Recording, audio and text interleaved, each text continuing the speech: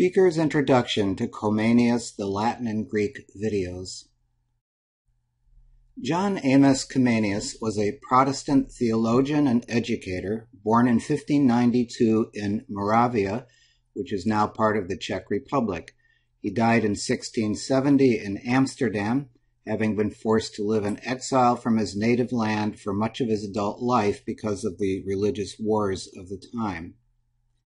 Comenius wrote several Latin textbooks that were enormously popular across Europe for several centuries, in particular the Janua Linguarum Reserata, that is, the Gateway to Languages Opened, and the Orbis Sensualium Pictus, the World of Perceptible Things Illustrated. The purpose of these two books was to teach young students about the world itself and to name the objects of this world in the student's native language and in Latin. Therefore, as intended, the Janua and the Orbis Pictus were translated into many contemporary languages, English, French, German, etc. Comenius neatly organized the subject matter of these textbooks into exactly 100 hierarchically ordered topics, starting with creation and the cosmos and the classical four elements, earth, water, air, and fire, and moving on to plants, animals, and finally man, his body, his familial relationships, his arts, crafts, and occupations, his culture and institutions, his mores.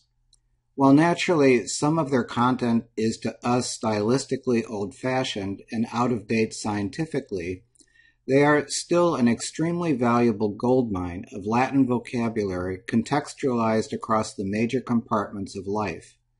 For those learning Greek as well as Latin, the Janua and the Orbis have the double benefit of having been translated during Comenius's lifetime into ancient Greek, so they also serve as a goldmine of Greek vocabulary and of Latin-Greek equivalents.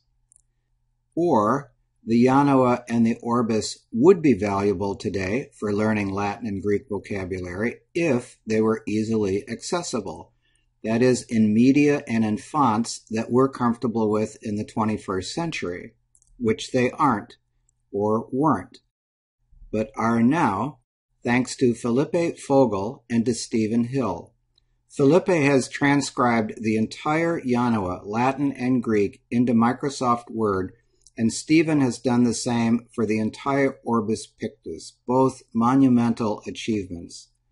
A shout-out also goes to Roberto Lionello for proofreading and helping explicate these texts, and of course to Evan Milner for his Latin recording several years ago of the entire Orbis Pictus, which acquainted many of us with Comenius in the first place.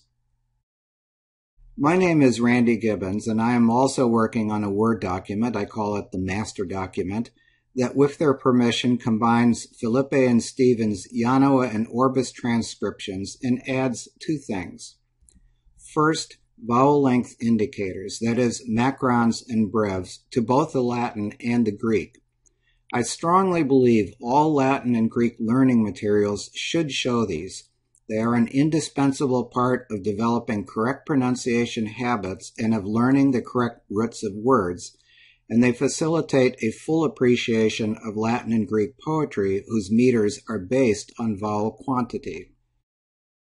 Second, I am adding commentary to the Comenian text and explanations for the occasional changes to the Greek translation, hopefully improvements, which I have taken the liberty of making. The current version of my master Word document is always available on Dropbox and linked to on my blog. But now to this YouTube video project. The intention is to make Comenius even more accessible and useful. Let's face it, even in a modern medium and legible font, the Janua and the Orbis are sometimes old-fashioned, are sometimes out-of-date scientifically, and some of their sentences, not many, but some, are obscure. For example, in his topic on stones in the Janua de Lapidibus, Comenius asserts the medicinal value of two stones he calls the bezoar and the deer's tear. Definitely obscure, and definitely what we would now call quackery. So, we explain. Or take, for example, the pictures in the Orbis Pictus. The reason the Orbis Pictus is because, and this was a genuine innovation on his part, Comenius accompanied the text with engraved pictures, with numbers cross-referencing the objects in the picture with the words in the text. But hey, we've got the internet. So here's what we've done instead, and I'll just read the Latin, not the Greek. Caelum habet ignem, lucem et stellas. Nubes pendent in aere. Aves volant sub nubibus.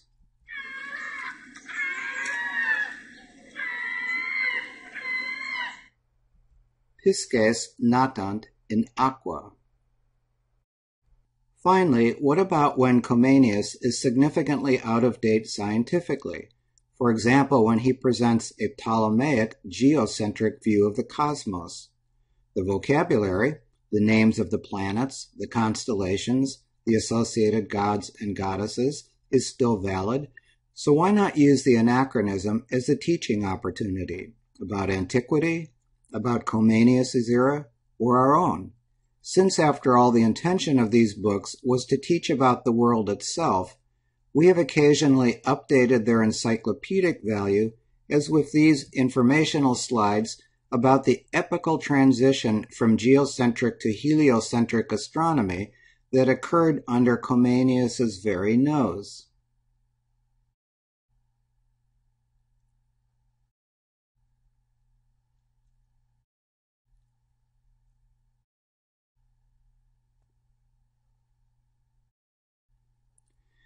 In sum, the 5 somewhat unique things we are doing with these YouTube videos are combining the Jaanoa and the Orbis, since these are just different versions of the same topics and thus reinforce one another. Reading both the Latin and the Greek. The target audience is those learning both languages, though if, for example, you're learning Latin but think you want to learn Greek or vice versa, you should still find these recordings useful. Members of the target audience, by the way, may be 15 years old, they may be 65 years old. Providing an abundance of contemporary pictures and occasionally sound, with the same intention as Comenius, to help learn words and statements by association with pictures and sounds. Adding explanatory or supplemental information, sometimes about antiquity, sometimes about Comenius' era, sometimes about our own. And finally, trying our best to make it fun, with no apologies for the occasional irreverence.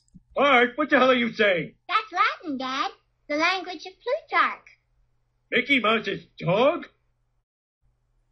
For each video, we are also providing additional resources. You will find a link in the YouTube description to a Dropbox folder containing a copy of the PowerPoint used to make the video. Note that credits for the pictures are given at the back of the PowerPoint, though not included in the video. A Word document with the text of the Latin and Greek recorded in the video, cut out of the master Word document and retaining the vowel length markings, but with the miscellaneous notes of the master document removed. Note that in order to eliminate visual clutter, the Latin and Greek text in the PowerPoint and video do not have the vowel length diacritics, so you need to get these from this Word document or the master Word document. And also an MP3 file with just the audio portion of the recording and with everything stripped out but the Latin and the Greek. We've organized the videos by logical topic subgroupings, for example, introduction, the beginnings, the elements, plants, animals, etc. These subgroupings are also represented as playlists on YouTube. You may be viewing this video right now individually or as part of the Comenius Latin and Greek Introduction playlist. The Jaanoa and the Orbis Pictus are a rich source of Latin and, for our purposes, Greek vocabulary, not just in quantity of words, but in organization and approach. Organizationally, Comenius distributed the vocabulary across 100 topics, arranged by Comenius and subgrouped by ourselves into what look like links in the great chain of being: the cosmos, air, wind, fire, and earth, plants, animals, man.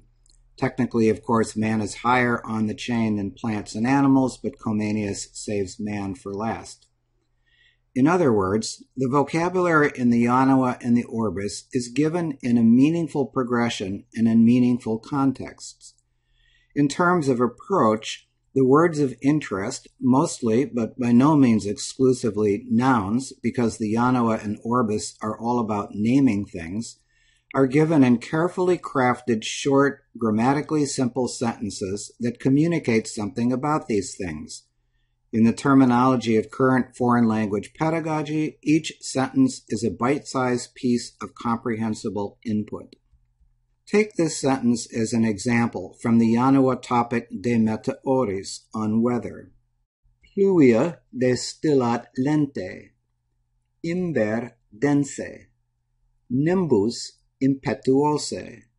We learn from this sentence that pluvia, imber, and nimbus signify rainfalls of increasing intensity. Something meaningful has been communicated. So here is a recommendation for how you can most benefit from these videos. For each video, give it an initial viewing, beginning to end, to familiarize yourself with its overall scope without trying to memorize anything yet. Repeat the viewing a second time using the pause button so you can absorb the entire content of each slide, or at least as much as is of interest to you. Repeat the viewing a third time, this time with the slide on pause. Drill in on each Latin and/or Greek sentence. Are you confident you understand its meaning? What was Comenius trying to communicate with the sentence?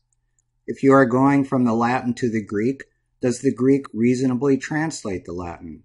Remember, not all translations can be or are exactly the same in construction, and word equivalences are often only approximate.